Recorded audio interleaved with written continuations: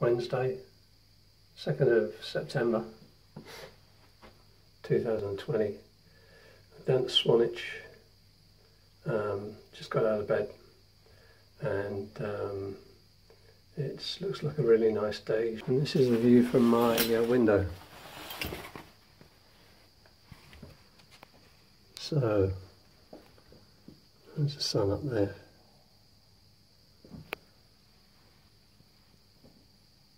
There's the beach.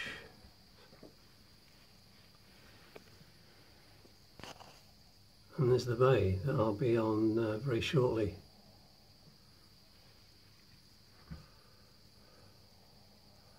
A couple of people on a tent down there. Been keeping out all night and doing some fishing for their breakfast now, I think. Very nice.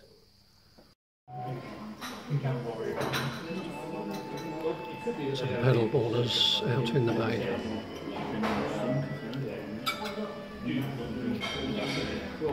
So I'm staying at the Grand Hotel. Slumming it a bit for me because it's only 3 stars, but it's alright. It's my hire car for the day, a couple of days.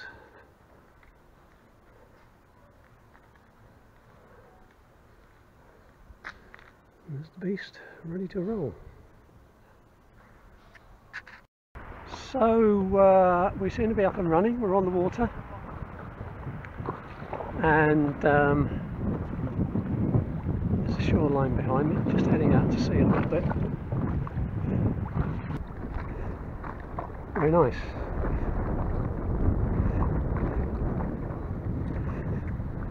There are quite a few cafes along here. So I shall be frequenting one for a cup of coffee and a fun later on. Sea is a little bit choppy, which is fine. A little bit more breezy than I'd like. It's okay.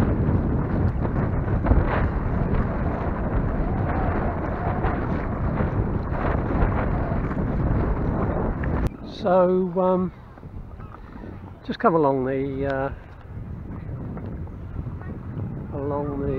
bay. It's nice and sheltered. The sun's coming out a bit. That's good. And just behind me is the sort of the centre of Swanage, which isn't really very big.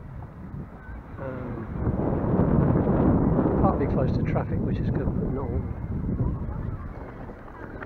a bad little row of houses there, but nice in the summer. In the winter, not so sure.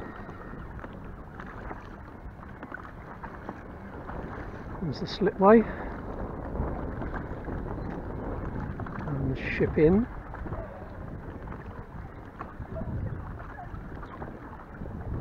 And behind me is the fish and chip shop, which I think is the best one in Swanage, which me and my old mate John Rennie used to come to on a regular basis. I went there yesterday. £7.90 cotton chips. You could have fed Wellington's army on it. There was so much of it, incredible. New potatoes for the chips, very nice. Starts getting a bit seedy around here. That doesn't last too long.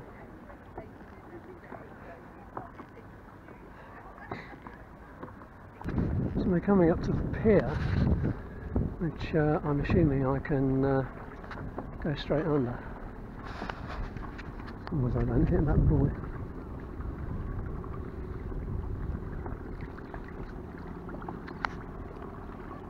You have to pay to go on this pier, although I suppose if it helps to keep it in good repair, it's not a bad thing.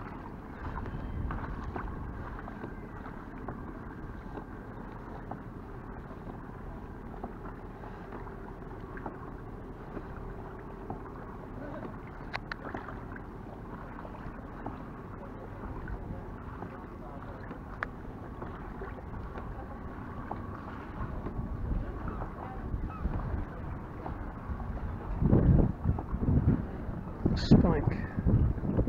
It's a mean beast.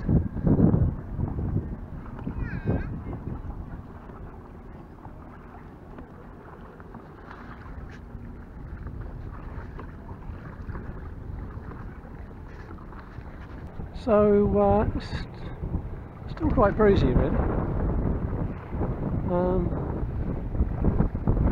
There's a bloody ferry behind me. Well, I didn't get in the way of that.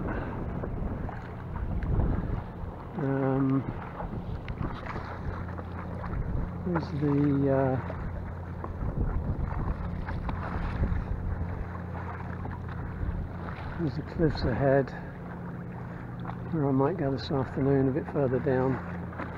Old Harry Rocks maybe, don't know if I'll get that far. It's getting a bit choppy. There's the shore over there, so I suppose I'm about, I don't know, a mile and a half out or something, far enough. So I think I might just start heading inland a little bit.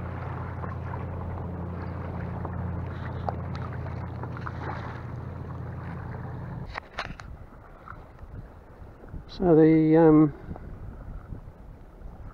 GPS puts us about a mile out to sea. I was going to head for that beach straight ahead, but it's probably just a bit too far. So I think I might just head in, get a cup of coffee. Weather is okay, not brilliant, but okay. It's supposed to be getting a bit more breezy, rainy later on, so I don't really want to be out too late.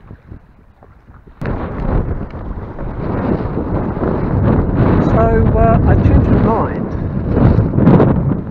and I was going to do Old Harry Rocks and Runner, but the weather's getting up, and it's getting a bit breezy and choppy, so I'm going to head in.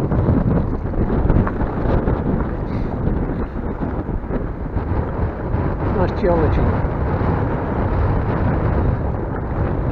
So this beach here, which is just kind of east of Swanage, is completely empty. And just speaking with a gentleman there, he said it's empty in the summer as well. So next time I come, I must have a look here, because it looks really, it's a really lovely beach. So we're heading for sort of straight ahead. Coffee and a slice of Victoria sponge, I think.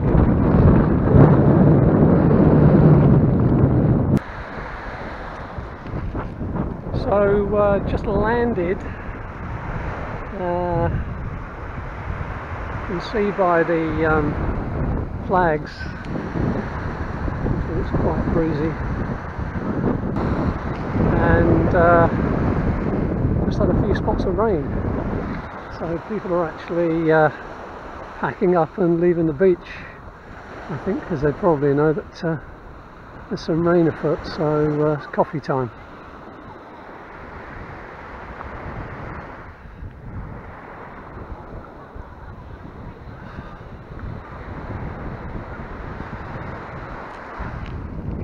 So stick the wheels on and cup of coffee and haul ass up to the hotel, I think.